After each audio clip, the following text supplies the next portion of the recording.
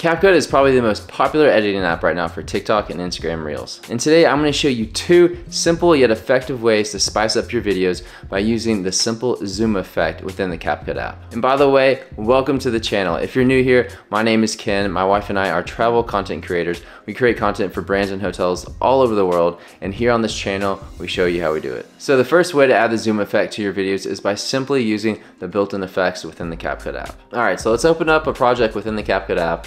And we're gonna head down to the effects tab at the bottom, click on that, then video effects, then up at the top scroll over to lens, and then we are gonna scroll down to zoom lens. CapCut is probably the most popular editing app right now. All right, there's 2 ways to adjust this. First, there's speed, that adjusts how quickly you zoom in, and then second, there's range. This will adjust how far you can zoom in. So let's play with the range. CapCut is probably the most popular editing app right now. And then we can hit the check mark in the right corner. This will place the effect here underneath your clip, and then you can drag how long you want it to be. That is one way. Another way to access one of the built-in zoom effects is by clicking on the clip and then going down to animation, and we're going to scroll over, and they have a few zoom effects. There's zoom 1, zoom 2, there's also zoom in and zoom out. In the past, I have used the zoom out effect multiple times, so let's check that out. You have a slider down at the bottom where you can adjust the duration of the effect. So let's slide it all the way so that it lasts for the entire clip. CapCut is probably the most popular editing app right now for TikTok and Instagram Reels. There you go.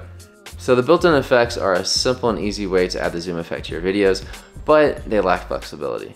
So if you want more control, then this second method is for you. And honestly, it's just as easy. So let's dive back into the app and tap on the clip. We are gonna click on this little diamond with the plus sign. That here is a keyframe. Keyframes are basically place markers that allow you to specify where you want an effect to start and where you want it to end. All right, so let's try to copy the built-in preset that we just used, where we have it zooming out as it goes through the clip. So let's first start by adding a keyframe at the beginning with the arrow, or sorry, with the diamond. And now you can see there's a red diamond there at the beginning. We're gonna scroll over to the end, add another keyframe by hitting the diamond. Let's go back to the beginning. We are just gonna take the clip with our thumbs, zoom in. There we go. And now let's hit play. CapCut is probably the most popular editing app right now for TikTok and Instagram Reels. Boom, there you go. So now if we want to add something else different, let's do a keyframe in the middle, for example.